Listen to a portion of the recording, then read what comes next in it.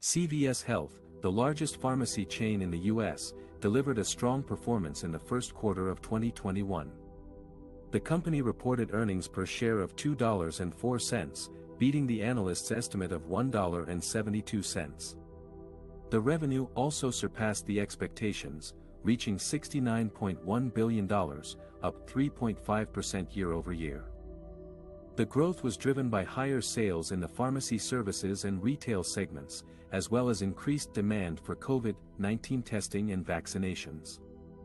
However, CVS Health also lowered its full-year profit outlook, citing higher costs related to its recent acquisitions.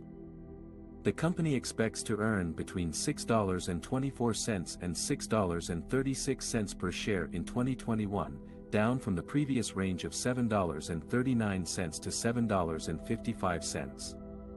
The lower guidance reflects the impact of the Aetna health insurance business, which CVS Health acquired in 2018 for $69 billion. The company also said it expects to incur higher operating expenses and interest costs in the coming quarters.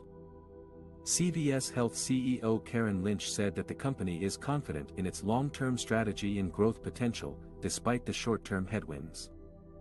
She said that CVS Health is well-positioned to benefit from the changing healthcare landscape and the increasing demand for integrated services.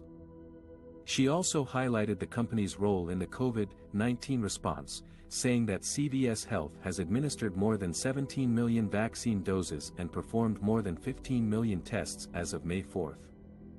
One of the main drivers of CVS's strong earnings and revenue performance in the last quarter was its health services segment, which saw a remarkable growth of 12.6% compared to the previous year. This segment includes pharmacy benefit management, PBM, services, specialty pharmacy services, infusion services, and long-term care pharmacy operations. The main factor behind this growth was an increase in pharmacy claims processed, which rose by 11.1% to 548.4 million.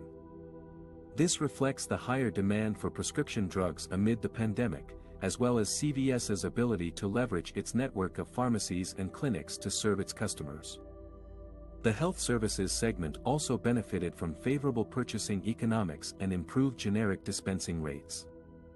The segment contributed 47.8% to CVS's total revenue of $83.8 billion in the fourth quarter, making it the largest and most profitable segment for the company. One of the main drivers of CVS's revenue growth in the third quarter was its health insurance segment. This segment saw a 12% increase in revenue compared to the same period last year, reaching $20.8 billion. The main reason for this growth was an increase in membership, especially in Medicare Advantage plans.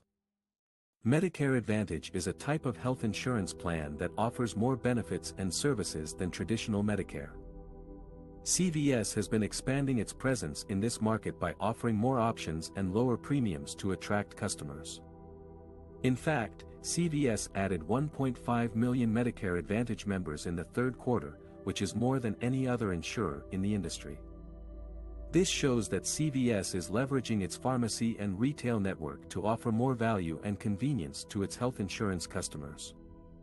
One of the bright spots in CVS's earnings report was the strong performance of its retail segment. This segment includes the company's pharmacies, clinics, and front store sales. The retail segment saw a revenue growth of 7.8%, reaching $24.8 billion in the third quarter. This was driven by an increase in prescription volume and COVID-19 testing and vaccinations. CVS filled 509.5 million prescriptions in the quarter, up 9.6% from a year ago. The company also administered over 18 million COVID-19 tests and over 9 million COVID-19 vaccines in the quarter. These services helped boost the company's pharmacy same-store sales by 8.5% and its front-store same-store sales by 1.7%. The retail segment also benefited from higher customer traffic and basket size, as well as improved margins and lower operating expenses. One of the highlights of CVS Health's first quarter was the completion of two major acquisitions, Oak Street Health and Signify Health. These deals are part of CVS Health's strategy to provide more integrated and personalized care to its customers, especially those with complex and chronic conditions. Oak Street Health is a network of primary care centers that serves Medicare-eligible seniors, mostly in underserved urban areas. CVS Health paid $9.8 billion for Oak Street Health, which operates more than 100 clinics across 15 states and Washington, D.C.